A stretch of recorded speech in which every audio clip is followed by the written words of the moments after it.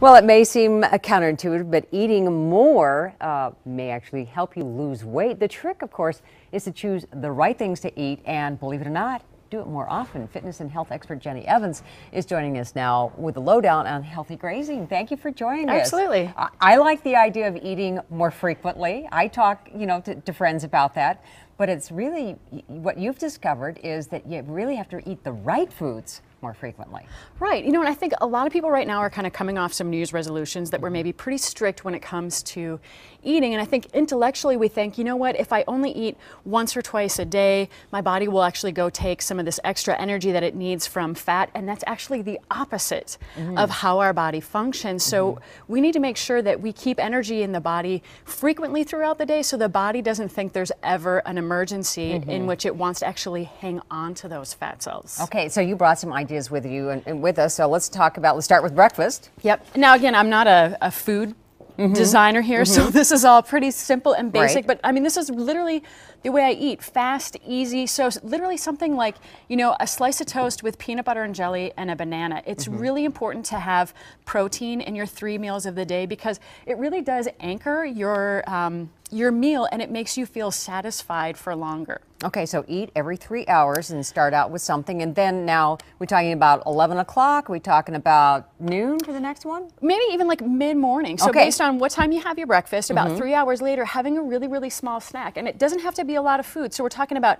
maybe a single container of yogurt. It could be a Okay. piece of fruit where you could even do this really quick while you're working. So it's simple, easy, and convenient. Okay, low fat, non-fat, what do you prefer?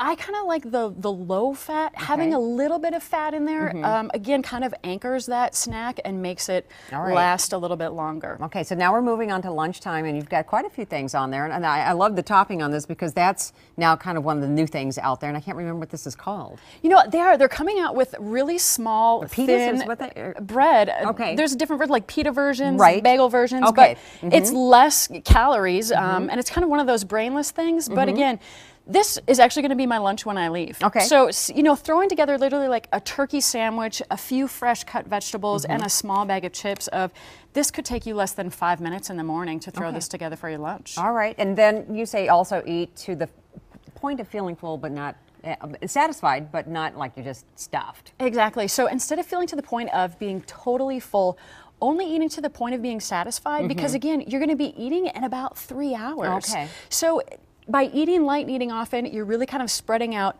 the energy. It's keeping your metabolism running strong, and then you're not getting so hungry that you end up overeating on a really big meal. So it just keeps you really steady. What about just like cutting the portion in half? Does that work? Or do you think, does it visually help? Yeah, taking a smaller portion size and just saying, at every meal I should have some form of protein. It can even be vegetarian. I should have some fruits and vegetables, and I should have a good source of grain. So just a little bit of those 3 things really creates a nice, healthy balance, and it's also giving you the nutrients that your body really needs in order to function well. All right, well, thank you so much for joining us this morning. We really appreciate grazing.